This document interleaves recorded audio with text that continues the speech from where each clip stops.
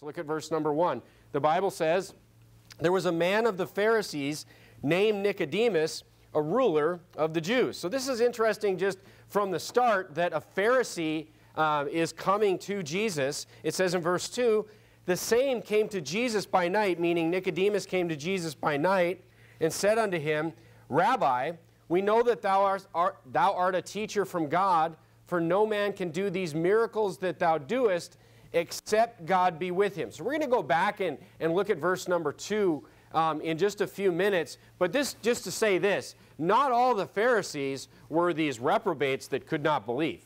Okay, so Nicodemus is a perfect example of this. But it is important to note in verse number 2 right away that Nicodemus came to Jesus by night. Okay, because this term right here, or this characteristic of Nicodemus, sort of defines his whole life as we see it in the Bible. He was embarrassed, he was ashamed to even be considering going to talk to Jesus. So he had some questions. And, you know, it's interesting, and we're going to go to John chapter 12 and study this, but it's interesting because, you know, many people have the question of how could Jesus have been doing all these miracles and some people didn't believe in him. And we'll look at that in John chapter 12, but we see in verse number 2 that many people did believe in him because of those miracles. And that is exactly what Nicodemus says. He says, no man could do these miracles. You know, it's very clear that he's healing people, he's raising people from the dead. You know, he's like, it must be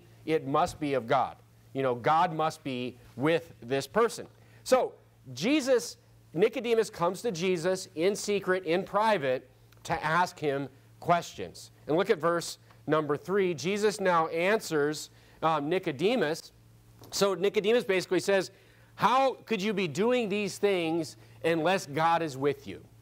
You know, so Nicodemus is kind of opening himself up to Jesus, saying, look, I want to believe you. I tend to believe you, but, you know, tell me what this is all about. And look what Jesus says in verse number 3. Jesus answered and said unto him, Verily, verily, I say unto thee, except a man be born again, he cannot see the kingdom of God. So now Jesus goes into this idea right away of being born again. So let's look at this, because much confusion is often, and much false doctrine is brought out of these next few verses. So Jesus tells Nicodemus, you know, you must be born again to go to heaven, basically. And look at verse number 4. Nicodemus is confused right away. He's confused. He says, Nicodemus saith unto him, how can a man be born when he is old? Can he enter the second time into his mother's womb and be born? So Nicodemus right away is confused. I mean, and look, you can understand that if you'd never heard the idea or the phrase, you must be born again. You know, we've probably heard that so many times in our lives that we know it means salvation. We know it means trusting on Jesus. But Jesus is now going to explain it to Nicodemus. But right away he's like, how can you be born twice? It's like, can a man go back inside his mother and be born again, you know, when he's old? Look at verse 5. Jesus answered, Verily, verily, I say unto thee, except a man be born of water and of the Spirit, he cannot enter into the kingdom of God. Now let me just put some emphasis. Let me read that again for you that maybe help you understand it a little bit better right off the bat. Jesus answered, Verily, verily, I say unto thee, except a man be born of water and of the Spirit, he cannot enter into the kingdom of God. So right away, Jesus here is explaining what he said. He's saying, you need to be born twice. He's like, the first time is of water, and the second time is of the Spirit. So make sure that you do a counting in your mind about how many times you're born here in John chapter 3. There's 2 births that Jesus is talking about. You're born once, as we all have been born, and then you're born again. And Jesus describes it in John chapter 3, verse number 5, as the water and the Spirit, okay?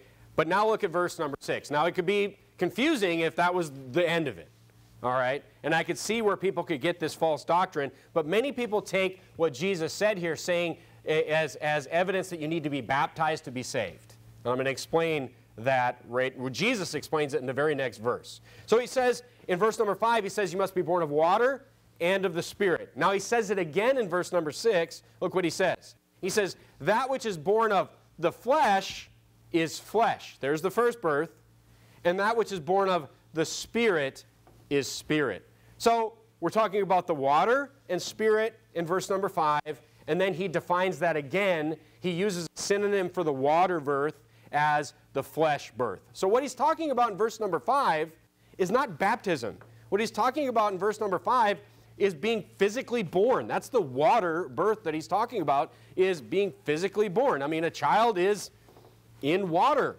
It's in the mother's water breaks, right before the child is born. This is what he's talking about. He's talking about the two births is the physical, actual birth and being born again spiritually, getting saved. Okay, look at verse number 7. He says, "Marvel not that I say unto thee, ye must be born again." Go back to John chapter 1. Go back to John chapter 1, just a couple chapters back in your Bible, and let's look at the idea of being born again spiritually here. Born again spiritually. Look at John chapter 1 and verse number 12. What happens to us, the Bible says in many places, after we get saved? We become adopted into God's family. We become children of God. God becomes our heavenly Father. Look at verse number 12 of John chapter 1. The Bible says, "But as many as received him, to them gave he power to become" the what? The lowercase s, sons of God, even to them. Now what does receive him mean? Now he defines it again, even to them that what? Believe on his name. So people that have trusted on Jesus, people that have gotten saved, they become sons of God. They become adopted into God's family. 2 Corinthians chapter 5, verse 17 says, "Therefore, if any man be in Christ, he is a new creature. Old things are passed away. Behold, all things are become new." Just talking about this idea that we are born again spiritually when we are saved. Now, what's really silly is that people could take what Jesus says here and take it to believe that you must be baptized to be saved. Because if you take that verse 5 and say that water and the Spirit, that the water is baptism, like so many things don't make sense at that point. You think about the water being baptism. Number one, remember we're doing an accounting on how many times we're born here. So Jesus is saying you're physically born, that's one time, and then you're born of the Spirit, that's 2 times. You're born again, okay? This is another reason, by the way, that you have to reject the idea that you could lose your salvation. Because there is nothing in the Bible that ever says that you're born again, and then again, and then again, and then again. If you believed, it would be a more biblical position if you believe that you could lose your salvation, which is not biblical, but it would be a more biblical position, at least if you believe, okay, you lose your salvation, then you could never get it back again. Because then at least, you're born again and that's it, if you lose it. But you can't, so many things in the Bible would be false if that is the case anyway. But the point is, you're born again one time. That's it. If water meant baptism, in verse number 5, that would be 1. The Spirit would be 2. And then you have the physical birth, which would be 3. You literally need to be born 3 times if you look at this as being baptism. It's a stretch, and like so many, just remember our Bible reading rule. A Bible reading rule that you must have is if you read something in the Bible and you read into it and you interpret it in a way that contradicts other clear verses in the Bible, you must be interpreting it wrong. Just keep that in mind, because the Bible must be consistent with itself. Turn to Acts chapter 2 and verse 38. So the baptism to be saved people, Acts 2:38 is like their go-to verse right here in the Bible. Look at Acts chapter 2 and verse number 38. Acts chapter 2 and verse number, you got to be baptized to be saved. Acts 2:38. Heard it a million times out there. People will tell you, Acts 2:38, Acts 2:38. They don't even know what Acts 2:38 even says. But look at verse 38 of Acts chapter 2. And then, put a finger in Acts chapter 16. So we're going to go to Acts chapter 2, and then we're going to go to Acts chapter 16. Remember our Bible reading rule. The Bible must be consistent with itself. If you are interpreting a verse in the Bible that contradicts another clear verse in the Bible, I'm talking about a clear verse in the Bible. And the most clear verses in the Bible are the verses on salvation. The most simple thing in the Bible is that you believe on the Lord Jesus Christ. That is all that is required for salvation. Look at Acts 2:38. Then Peter said unto them, Repent and be baptized, every one of you, in the name of Jesus Christ for the remission of sins, and ye shall receive the gift of the Holy Ghost. Does that say that if you must be baptized to be saved? That is not what that says. Peter is just telling them, look, Acts 2:38 is simply pointing out the importance of baptism. And all these verses in the Bible of people getting saved and then getting baptized right away, look, this just shows us how important baptism is to the Lord Jesus Christ. That's all it shows. Go to Acts 16 and verse number 30. So let's say that we read Acts 2:38 to mean that you must be baptized to receive the remission of sins. Look at Acts 16, look at verse number 30. A very simple question is asked in the Bible by this Philippian jailer. He asked the two disciples that are in prison. He said, he brought them out and said, sirs. I mean, this is a very direct, simple question. Sirs, what must I do to be saved? He's saying, how do I go to heaven? How can I be saved from condemnation? And look what they say to him. And they said, believe on the Lord Jesus Christ, and thou shalt be saved, and thy house. Where's baptism there? They literally just told him, believe on the Lord Jesus Christ. That's all that you must do. I mean, did they lie to this guy? Is verse number 31 not true? If you have to be baptized to be saved, verse number 31 in the Bible of Acts chapter 16 is not true. Because believing on the Lord Jesus Christ is not enough. You must also be baptized. Now, of course, what did they do when he did believe on the Lord Jesus Christ? What did they do? They went and they baptized him in his house. But it just, again, it's just showing the importance of baptism to the Lord Jesus Christ. It's not a requirement for salvation. Or all these verses, these simple, clear verses in the Bible that say just believing they're not true. So we must take into, you must like read the Bible, and it must be consistent with other clear verses, or you're interpreting something wrong. Go back to John chapter 3. So he's talking about being born of water, which is equated in the very next verse, by the way. That's another thing. Most false doctrine, most people teaching false doctrines in the Bible, if you just read a couple verses before and a couple verses after whatever verse they're using to, quote unquote, prove their false doctrine, you will very clearly see, why it is false. And it's literally the next verse where Jesus equates the water with being born of the flesh. So we're looking at two births here, folks. The physical birth and then the spiritual birth, okay? Now look at verse number 8. So the guy's not getting it, okay? The guy's not understanding. He's not understanding what Jesus is saying to him. And so Jesus continues. The Bible says, or Jesus says, the wind bloweth where it listeth, and thou hearest the sound thereof, but canst not tell where it cometh and whither it goeth. So is everyone that is born of the Spirit. He's kind of saying here, he's saying like, just, you just know it's there. When somebody's born of the Spirit, you just see that result that they're saved. He's like, you don't necessarily have to understand where it's coming and where it's going. He compares it to wind. We see the wind blowing in a tree. We see that, but we don't know where the wind came, that part of the wind came from, or we don't know where that wind ends up. I mean, we don't know that. We just see the result of that wind that's in front of us. And you're like, man, Jesus, you're not making it any easier for this guy to understand. But in Acts chapter 2, when it talks about them being, filled with the Holy Ghost, the Spirit in that verse, I think is verse number 3, is compared to as a wind. The Spirit came as a wind. Jesus is kind of using that same analogy here. Nicodemus, look at verse number 9. Nicodemus, he's just still confused. Nicodemus answered and said unto him, how can these things be? I don't understand what you're talking about, is what he says. And Jesus answered and said, art thou a master of Israel and knowest not these things?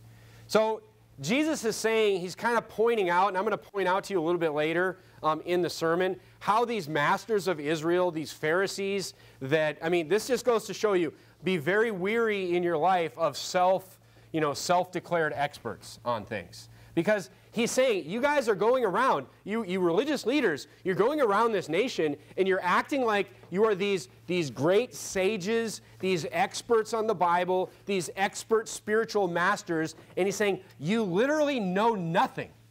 He's like, you don't know anything about what's going on. And look at verse number 11. He says, verily, verily. This means truly, truly. I say unto thee, we speak that we do know and testify that we have seen, and you receive not our witness. He's saying, me, the disciples, John the Baptist, we're going around and we're telling you experts. We're showing you these things through the miracles, through all these wonderful things. And he's like, your people, you're not receiving. You're not receiving. What does he say? That we have seen, and ye. He's talking about the plurality here of the Pharisees. He's like, your people, Nicodemus. He's like, you're seeing, Nicodemus comes out in verse number 2 and he says, look at all the miracles. I see all these things. It must be from God. He's like, but you know what? All your group of people, Jesus says, you're not receiving these miracles. You're not receiving the witness of what we're telling you. Look at verse 12. He said, if I have told you earthly things and ye believe not, how shall ye believe if I tell you of heavenly things? Verse 13. And no man hath ascended. Now he starts just like breaking it down for him, telling him who he really is. All right, he's going to get much more simple in the next few verses. Jesus is like, all right, I tested him to see if he could see. I really gave him some deep spiritual thoughts, being born again, born of the Spirit, and he didn't get that. He's like, now I'm just going to break it down simply on what it takes to go to heaven. And this is why we use these coming verses out when we're out soul winning, because what Jesus is about to say to Nicodemus is the most simple explanation of the gospel. All right? It's not using analogies. It's not using, these great, spiritual thoughts. It's just, here's how to do it. Here's how you get saved. Look at verse 13. He says, and no man hath ascended up to heaven, but he that came down from heaven, even the Son of Man which is in heaven. He's saying, I am from heaven, Nicodemus. That's what he's saying. He's basically saying, Nicodemus, I am God, is what he is saying. Look at verse 14. And now he tells Nicodemus about his death. And as Moses lifted up the serpent in the wilderness, this is a reference to Numbers chapter 21, where Moses made the bronze serpent to heal the people. It's a picture of Christ. It was a picture of the coming Christ. As Moses lifted up the serpent in the wilderness, even so must the Son of Man be lifted up. He's speaking about his crucifixion, about his death that was going to happen. Look at verse 15. That what? That whosoever believeth in him should not perish, but have eternal life. And then verse 16, the most famous verse probably in the entire Bible. For God so loved the world that he gave his only begotten Son, that whosoever, that means anybody, believeth in him should not perish, but have everlasting life. And hopefully you use that verse out soul winning, because it's one of the most powerful, one of the simplest verses in the entire Bible. Just again, verse 15, believeth in him should not perish, eternal life. Believeth in him, verse 16. And then look at verse 17. For God sent not his Son into the world to condemn the world, but that the world through him might be saved. This is a direct reflection of Romans 6:23. All right, for the wages of sin is death, but the gift of God is eternal life through Jesus Christ our Lord. So Romans 6:23 is a direct reflection onto John 3:17. Look at verse 18. You look at these verses, 1, 2, verse 14, 15, 16, 17, 18. He that believeth on him is not condemned, but he that believeth not is condemned already, because he hath not. Why is he condemned? I like how he says it in the positive, and then in the very next part of the verse, he always says the negative. Why is someone condemned? Because he hath not believed in the name of the only begotten Son of God. I don't know how many different ways Jesus could have said how to be saved in these verses. I mean, he basically said, you will not perish. He basically said, you're not condemned. He said, you're saved. He's like, you'll have eternal life. I mean, all these different things, and then, John the Baptist in John 3:36, says another very clear verse, where we're only looking at Jesus' words. But Jesus just very simply breaks down the gospel for Nicodemus. He doesn't give any analogies on being born or spiritual analogies. He just breaks it down. He's like, believe on the Son. He's like, if you trust on me, he's like, you will be saved. You will have eternal life. You will not be condemned. Look at verse 19. And he continues, and this is the condemnation, that light has come into the world, and men loved darkness rather than the light, because their deeds were evil. For everyone that doeth evil hateth the light, neither cometh to the light, lest his deeds should be reproved. So now he's just explaining, why men. So look, you're not saved by your works. But he's saying, these people that I came into the world and I started telling them the truth, but they were so wrapped up in evil works that they didn't believe me. It's like you could be so wrapped up in sin in your life. So you could knock on somebody's door.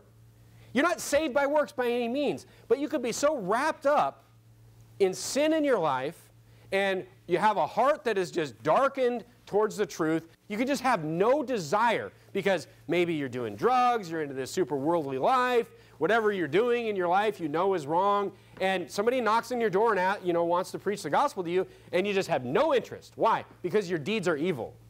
So it's not your works that save you, but look, the sin that you're in could mean that you're not going to seek the truth. Could mean that you have no interest when the light actually comes to you. So, evil deeds have a direct impact on whether or not somebody would want to hear the truth or not. All right, look at verse 21.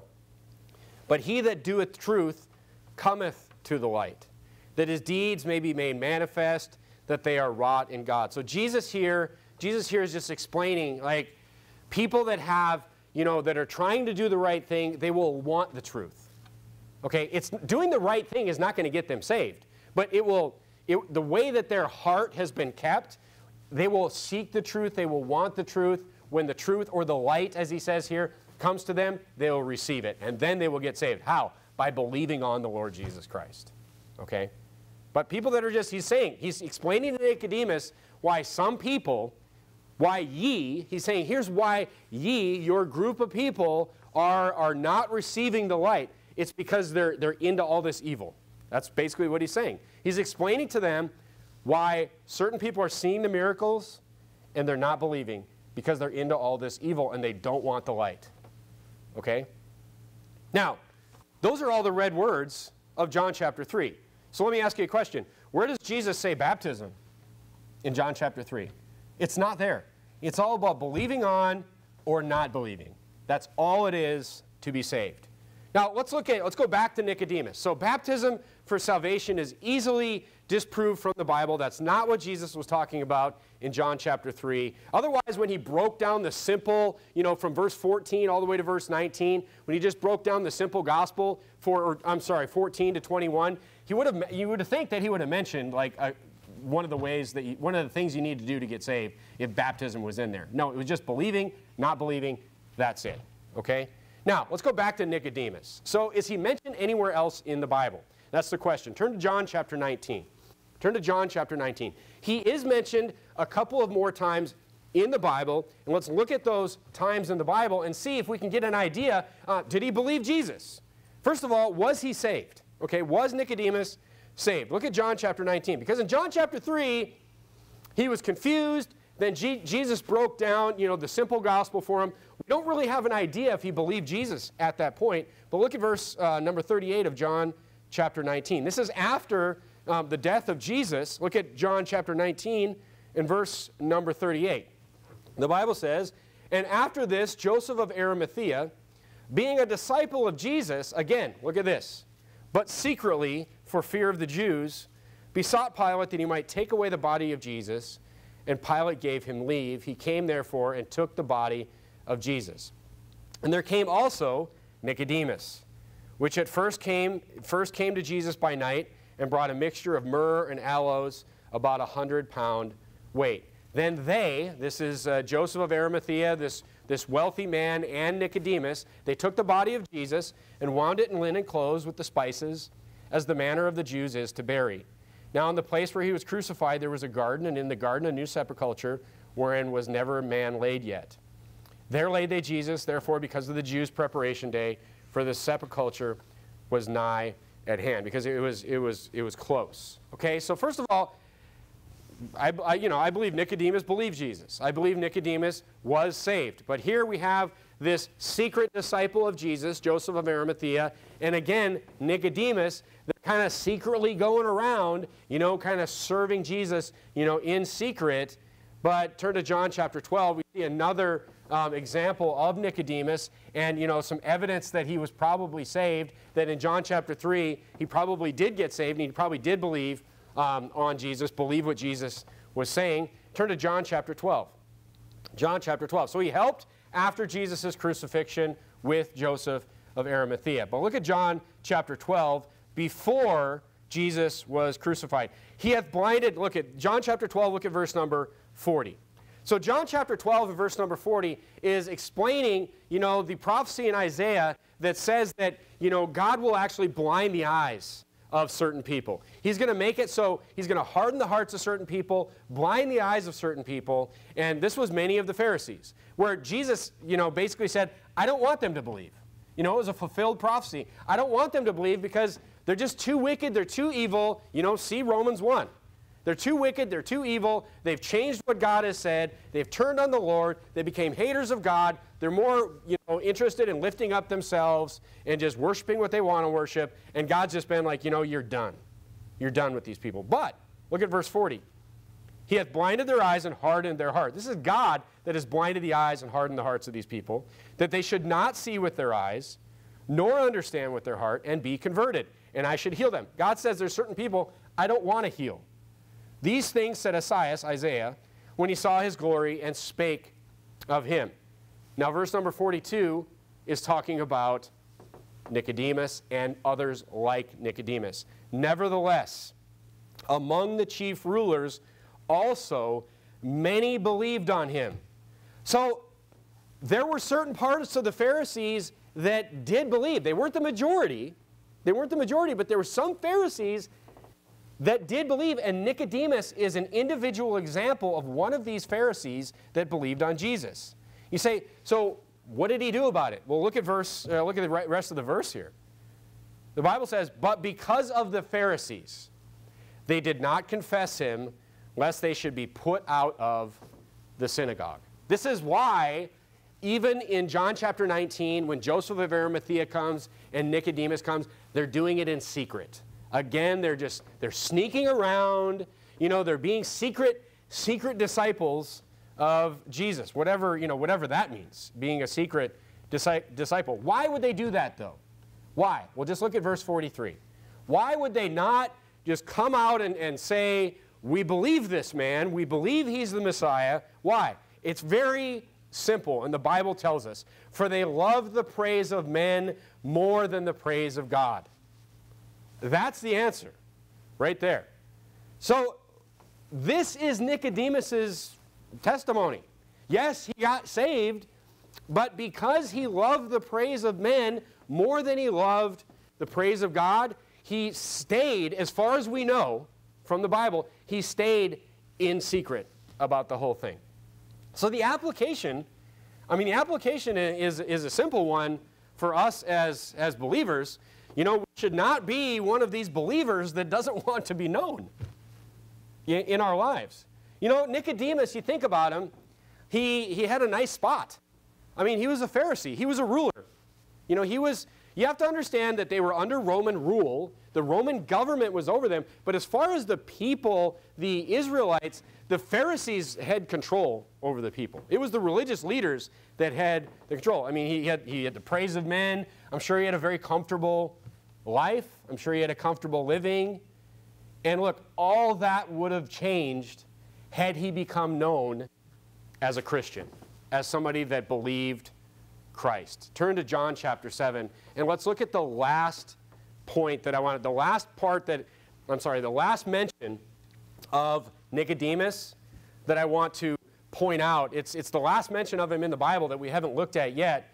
But just remember, here's everything would have changed for Nicodemus had he have come out as a follower, as a believer of Jesus Christ. Remember, the Bible says, wherefore come out from among them and be ye separate, saith the Lord, and touch not the unclean thing, and I will receive you. The Bible teaches separation. The Bible teaches that we should believe on the Lord Jesus Christ, we should get baptized, and then we should separate from the world. We should come out from the Pharisees. We should come out from what other worldly, institutions or whatever that we're part of. We're not to be these secret disciples.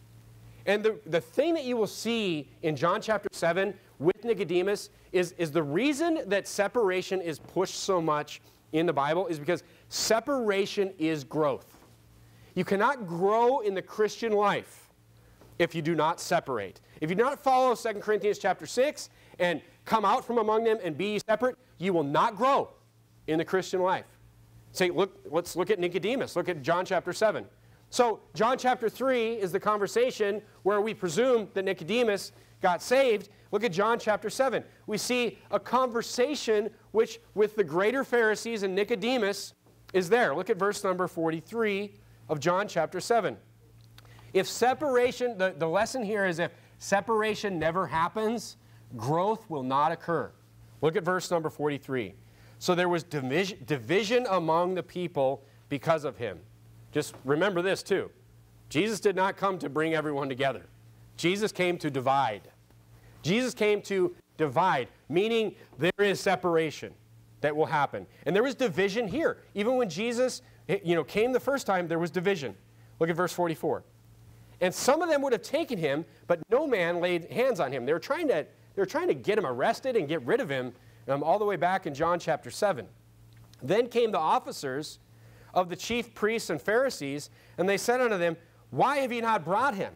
So they told the officers, go get him. And the officers answered, so here's more of this division. Here's more of this division right here. The officers answered, never man spake like this man. The officers went to arrest Jesus, and they're just like, they started listening to him, and they're like, this makes a lot of sense. These miracles, how could this be happening if this wasn't of God? The officers themselves became divided against the very people that they worked for, which was the Pharisees. Then answered them the Pharisees, are ye also deceived? They're just like, you too?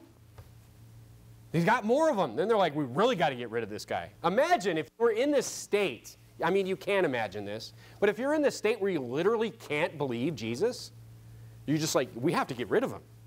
Because all these people are being deceived. Because all these people are just believing him. And Nicodemus himself, many of the Pharisees. But look at verse 48. Have any of the rulers of the Pharisees believed on him? But this people who knoweth not the law are cursed. Nicodemus saith unto them. Look at verse 50. Now Nicodemus chimes in. He that came to, and we know it's the same one, he that came to Jesus by night, being one of them, and he defends Jesus. Look what he says in verse 51. I mean, he defends him in like this kind of roundabout way. He doesn't come out and say, I believe Jesus. I'm one of the rulers that have been, deceived by him. But look what he says. He's like, does our law judge any man before he hear him and knoweth what he do? Know what he doeth? So he's saying, maybe you should just hear him out. This is Nicodemus. He just kind of throws out this idea like, hey, maybe just don't be so quick to judge. Maybe let's just hear him out and let him speak. Look what they say. Verse 52. They answered and said unto him, art thou also of Galilee? Search and look, for out of Galilee ariseth no prophet. You know what they said to him? They just came out, these masters of Israel. Turn to Isaiah chapter 9. These masters of Israel, he says something that could be conceived as defending Jesus, and they come out and they say, what are you from Galilee too? He's like, what are you from where he's from? He's like, go look in the Bible. He's like, there's nothing in the Bible that says any prophet will ever come out of Galilee. Right away, and they're just like very forceful about it. This is why you just have to be very, very careful with self-proclaimed masters of anything. Because just because somebody comes out and says something very forceful and very confident doesn't mean they have any idea what they're talking about. Look at Isaiah chapter 9. Look at verse number 1. Isaiah chapter 9 and verse number 1. The Bible literally says that the Messiah will come out of Galilee. The Bible literally says it. Look at verse number 1. Nevertheless, the dimness shall not be such as was in her vexation, when at first he lightly afflicted the land of Zebulun and the land of Naphtali, and afterward did more grievously afflict her by the way of the sea beyond Jordan in Galilee of the nations. So he's saying he's afflicted these places, but look at verse 3. The people that walked in darkness have seen a great light. Now it's saying these same places that have been afflicted, out of those places will come this great light. They that dwell in the land of the shadow of death, upon them hath the light shined. Now go to Matthew chapter 4. This is one of the, it's a literal prophecy of the Messiah. Not just a prophet. It's a literal prophecy saying that the Messiah will go to these places and shine his light in these places that were in this shadow of judgment of God. That's what Isaiah 9, 1 and 2 is saying. And then in verse number 13 of Matthew 4, Jesus literally makes the prophecy come true. Look at verse 13. And leaving Nazareth, he came and dwelt in Capernaum, which is upon the sea coast in the borders of where? Zebulun and Naphtali, that he might be fulfilled, that it might be fulfilled.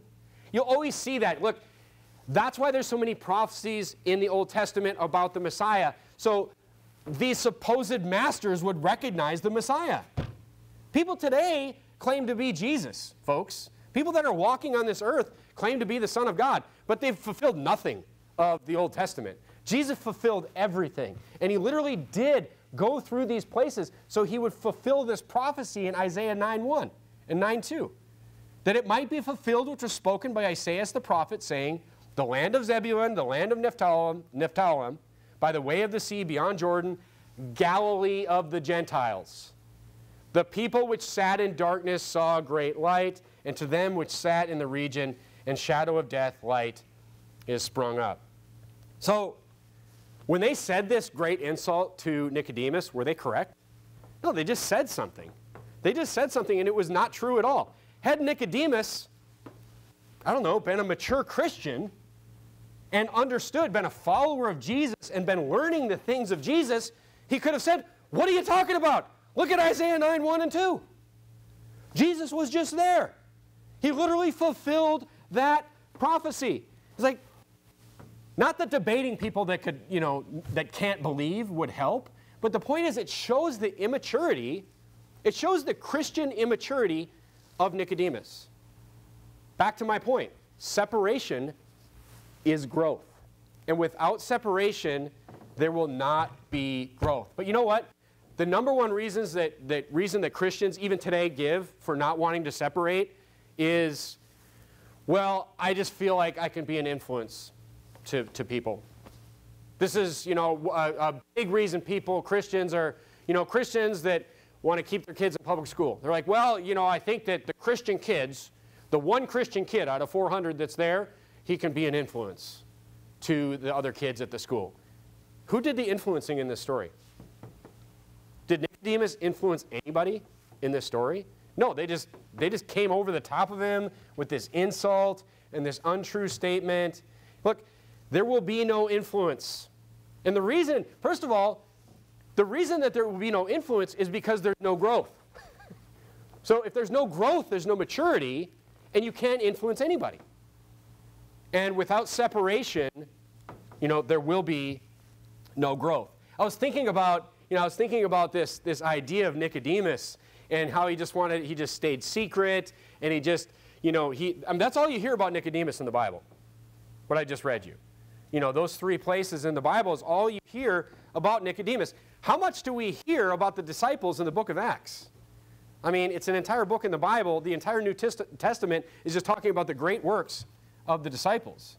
But the first point is, if there's no separation, there's no growth. That's what we see with Nicodemus. I was thinking about this in context of people that we see today, and I was thinking about, what I called like the forever visitor to church. Somebody that comes to church and, I was just thinking about people that just don't get into the Christian life. Saved people that don't get into the Christian life. And I kind of broke it down to 3 levels that I've seen. So let me just share those levels with you at first. The first level is this. The first level is somebody that gets saved. They get saved, they believe in the Lord Jesus Christ, and they're just not going to do anything. They're just not going to get into the Christian life. They're not going to get into church. They're just not going to do it. they're just going to, here's the YouTube. They're just going to YouTube their Christian life. That's what they're going to do. Now, on YouTube, let me just say this. I've changed slightly, but I still feel the same way with this type of person that we're talking about here. I mean, YouTube has value in getting the gospel out and getting the Word of God out to people. But let me tell you something. YouTube is not church. YouTube is not a replacement for church. This is one of the reasons I really have I have no desire, I have no motivation to rush into getting a live stream going. You say, why? Because you should be in church, that's why. Because people should not be live streaming on Sunday morning at 10:30 a.m. They should be in church. But this is the first level of people that are just going to YouTube this Christian life. They get saved, and they're just going to, maybe they watch 50 sermons a week, I don't know, but they're just YouTubing this thing, okay? And that's what they're going to do, and they may get a lot of knowledge, but here's the thing. Knowing and doing are completely different things. You could just be all knowledgeable, and you've listened to every single sermon from every Bible preaching pastor out there, and you just have all this knowledge, but you just are never going to get involved in this Christian life. You're never going to get into church. So that's the first level, all right? The next level is this. People that will be like what I just said, the forever visitor. Now, I considered this. Back in 2016, we went to the Red Hot Preaching Conference, and we went to Verity Baptist Church, and we met the people at that church, and we saw that church, and right away, my wife and I were both like, we're in a lot of trouble here, because we know that this is where we belong. We know that this is where we belong. We know that this is what we should be doing. We know that we should be in a church. The Bible is very clear about that. We should be out soul winning. We should be out sharing the gospel. It's very clear that we should do that. And, right away I was just like, man, how can I get out of this? Because look, it's a major life change. It's a major life change. You talk about leaving your job, leaving family, packing everything up and moving. I had a business, I had a career, all these different things. A thought entered my mind. A thought entered my mind and this thought was in my mind for about 15 seconds. But the thought entered my mind is, one thing I could do where I could keep all these things and I could stay here is I could put some money aside every year and we could just visit. We could just visit California 2 or 3 times a year. And that thought was in my mind for 15 seconds. Why?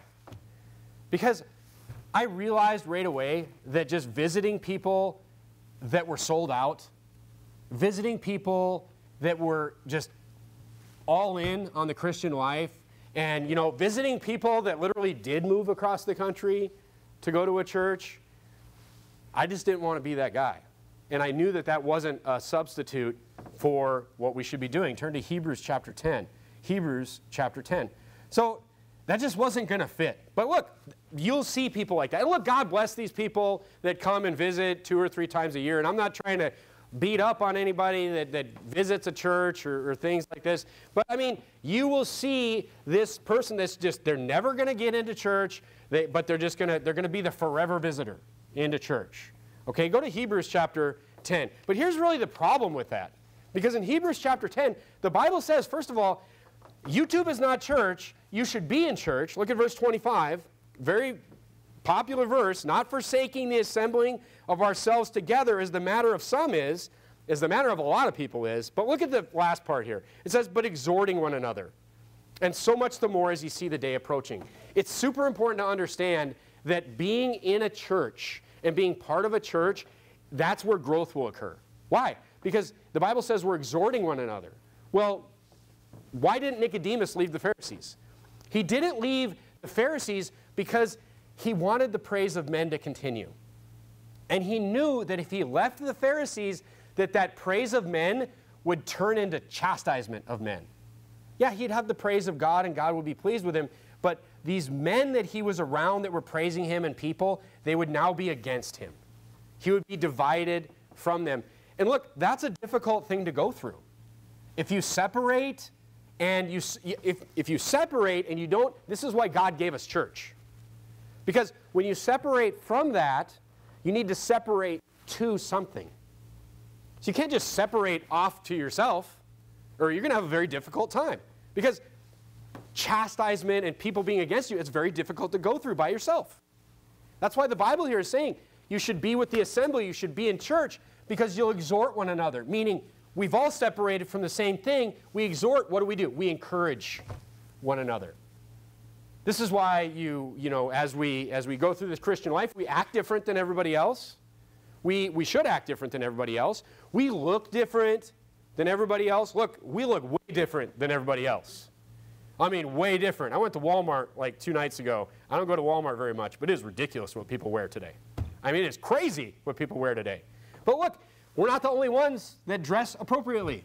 We're not the only ones that dress, girls dress like girls and boys dress like boys. Look, we're encouraging to one another.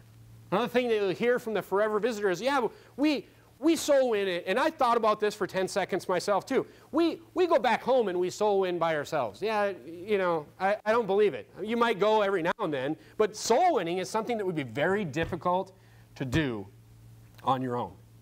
Turn to Romans. I believe it's Romans chapter 9. Turn to Romans chapter 9. I mean, basically where the Bible just says, like, how can they preach except they be sent? This is what the Bible is talking about. That verse in Romans is talking directly about, Hebrews 10:25. Look, it's a difficult thing. To go out soul winning by yourself without another group of believers would be very discouraging. Because look, it's mostly rejection when you think about it. It's mostly people who are not interested when you think about it. But that's why we must be sent. That's why, look, we'll make you a missionary here. People want to be these missionaries that go all across the world. I recently had an email from somebody that went to like Afghanistan, and they're like, oh man, we almost got somebody saved. It's like, are you kidding? We get people saved like every week here. We got 5 people saved yesterday. I mean, it's very receptive just right here. We'll make you a missionary. But look, it's very discouraging if you were to do that on your own. And that's why people generally just don't do it. Romans 10:15. I'm sorry, I left you hanging there. Go to Romans 10:15. The Bible literally tells us this. In Romans 10, in verse number 15, it says, how shall they preach except they be sent? That's what it means. It's saying you should be sent out by a church, by a group, by a organized group here. Because that is what will keep people going. Because guess what? We exhort each other. You grow, So that's the second person, is, the forever visitor. The people that they might pop in. This is why you see, the forever visitor will never have any growth either. And this is why people, they'll be the forever visitor. They'll come here. They'll go out soul winning with us. And it's very clear. And look, God bless these people for visiting. That's not what I'm getting down on them about. It's just that, we should go all in on this thing. That's the design. That's the plan.